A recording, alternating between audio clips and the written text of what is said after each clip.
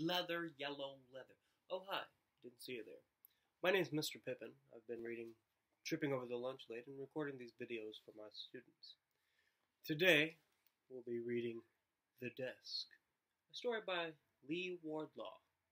Looks like we've got a longer one on our hands. This one may be chopped up into 2 parts. Let's get started, shall we? The first thing we noticed that morning was the smell. 1.3 seconds after my best friend Tabby and I hustled into our 6th grade class, she screeched in her tracks, wrinkled her nose, and demanded, "Ew, Craig, what is that?"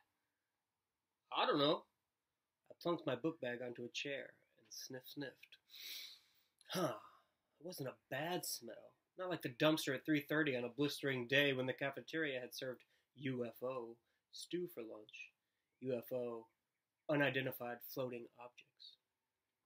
Not like the juicy carcasses of my brother's socks after one of his high school triple overtime basketball games.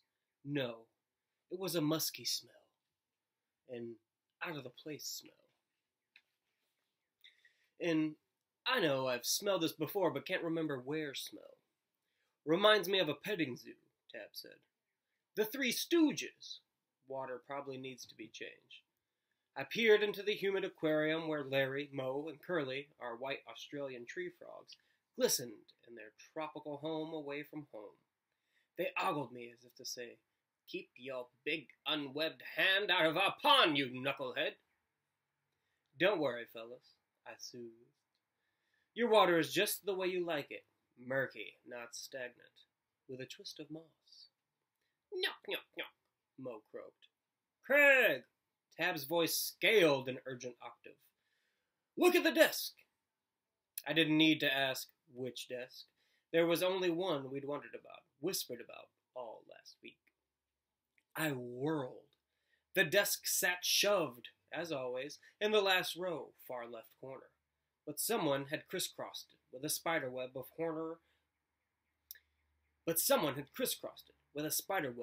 hornet yellow police tape that read, "Crime scene, do not cross." We crept toward the desk without a word, without a breath, as if afraid it might explode. The door behind us opened with a splintering crack. Tab and I levitated. "Good morning, Craig, Tabby." Our teacher, Miss Chatlis, greeted us as she bustled into the room. Books and papers teetered in her arms. "You two are here early. Finishing your Greek project, yes? How's it going?" "Miss Chatlis, look!"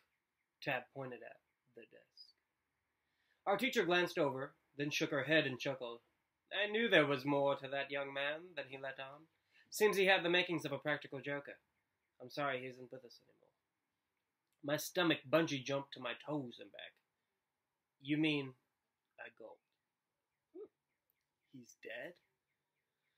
"That would explain the smell," Tabby murmured. She squatted to squint at the desk, examining it, inch by inch, as if expecting to find telltale evidence of murder, bloody fingerprints, a heavy crowbar, maybe a dangling body part. "Dead? Of course not." Miss Chatlis plucked a pink slip of paper from within her book tower. "Just found this transfer form in my teacher's box. He's left the school." "He must have expected it. He told us his first day. He wouldn't be here long, remember?" 1 week ago, Monday morning, early June. Silent reading time. All you could hear was the whisper of turning pages and the clock above the blackboard as it ticked, closer to lunch period. The door opened without warning. 24 heads swiveled toward the interruption. My head stayed put. I was only 7 pages away from finishing the most exciting book I'd ever read, and did not want to stop. Tab nudged me, her charm bracelet clinking. I continued to read with my left eye while looking up with my right. That zinged me with a screwdriver in the middle of my forehead pain, so I saved my spot with a bookmark and focused on the door. A boy had entered, not tall, not short, but new. Ordinary, too, except for the lime green grasshopper tattooed on his left arm. The boy shuffled toward Miss Chatlis, the tips of his ears as pink as the sheet of paper he handed her. "People, listen up," Miss Chatlis announced with excitement. "We have a new student joining our class. A little late in the year, but better late than never. I'd like to introduce... She paused to recheck the paper. Ooh, this is a tongue twister. Help me out here. The boy's pinkish ears bloomed deep rose. I'll be gone before you learn to pronounce it, he said with an apologetic smile. Just call me A and W. Like the root beer? Tab asked. Just like. He waited, as if expecting us to ask something else. When no one did, the smile vanished, making me wonder if he'd really seen it. If I'd only imagined he expected more. You may take Stacey's seat, Miss Chatlis said. Her family's already left on their summer vacation. Last aisle, back row. Ears still pink, A&W shuffled kitty corner from me to what would become the desk. The class resumed reading. A&W slid into his chair. I dove back into my more exciting than a roller coaster book. Then, out of the corner of my eye, I noticed something strange. A&W hunched forward, head low. He glanced right, left, right, like a spy on a secret mission. Assuring himself his actions were going unobserved. Satisfied, he tucked a flyer from his jeans pocket, scribbled something on the back of it, and folded it into a tight triangle.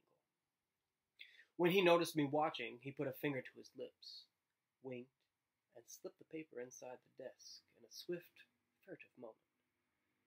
He spent the rest of the period sitting straight, alert, guarding the desk like a soldier at his post. A&W is a weird nickname, I said to Tab at lunch while munching a tuna and green olive sandwich. Weird to you, maybe, she replied. I mean, people think Tab is a weird nickname for a girl until they learn the why. Tabby's last name is Stevens. Her parents were fans of the old TV program Bewitched and named their daughters Tabitha, Samantha, and Endora, after 3 witches on the show. You're lucky, Tab reminded me for about the 477th time that year. Craig is a normal name. No one ever makes fun of it. No one ever asks you to wiggle your nose and do magic because of it. I wonder why he chose A&W, though, I said, watching him from across the playground. He sat by himself, unless you count a sack lunch as company, by the tetherball court. Does he have a bubbly personality? Does he love root beer? Is he the sole heir to the A&W fortune? Is there an A&W fortune? We could ask him, Tabby pointed out. Yeah, I guess we could. But the bell rang and we didn't. We were too busy doing end-of-the-year stuff, like building a model of the Acropolis out of popsicle sticks, studying for tests, going to soccer practice, learning songs for the school spring sing, and, in our spare time, eating lots and lots of popsicles. Tuesday, A&W's second day at school. He slid into his seat just as the echoes of the final morning bell faded. He had dark circles under his eyes like the ones Tappy gets after one of Marlene Sikora's slumber parties. Please take out your math books, Miss Chatlis instructed, and do the problems on page 173 and 174. All of us banged, flung, or flipped open our desk and yanked out our books. Not A&W. Like the day before, he hunched forward, head low. Then he glanced elaborately, secretly. Right, left, right, satisfied. He cracked the desk, and, holding his breath, slipped a slow, cautious hand inside as if reaching into a basket of spitting cobras. I nudged Tabby. We watched together as A&W eased out of his math book. When he noticed us staring, he pressed a finger to his lips and winked. Then he closed the lid with a quick click and a deep sigh as if relieved the cobras hadn't escaped. Psst! Hey, I whispered, noticing a flash of lime green on his right arm. Wasn't that grasshopper tattoo on your left arm yesterday? He gave the apologetic smile. Was it? He answered and opened his math book to page 173. After math, the tattoo disappeared from A&W's right arm and reappeared beneath his right ear. After science, it bridged his nose. During silent reading time, A&W wore it pirate style over his right eye. What's with the roving tattoo? I wondered to Tabby at lunch while biting into a peanut butter slathered banana. She shook her head. It's like he's playing musical chairs with it or something. Look, where it is now. I gazed over at A&W's usual place by the tetherball court. I could have spotted that blazing green a mile away, especially since the tattoo was plastered smack dab in the middle of his forehead. I laughed. What's next? A tattoo on his teeth? It's obviously a rub-on tattoo, Tab said. He must have an endless supply of them. That's what he's guarding in the desk. Maybe his dad owns a company that makes rub-on tattoos, I suggested. And this is a publicity stunt. We could ask him, Tabby pointed out. Yeah, I guess we could. But the bell rang and we didn't. We were still too busy building our model of the Acropolis out of popsicle sticks, writing speeches for the last day of school promotion ceremony, losing soccer games, and in our spare time, eating lots of popsicles. I'm going to stop right there for part 1. We'll pick it up in part 2 after the break.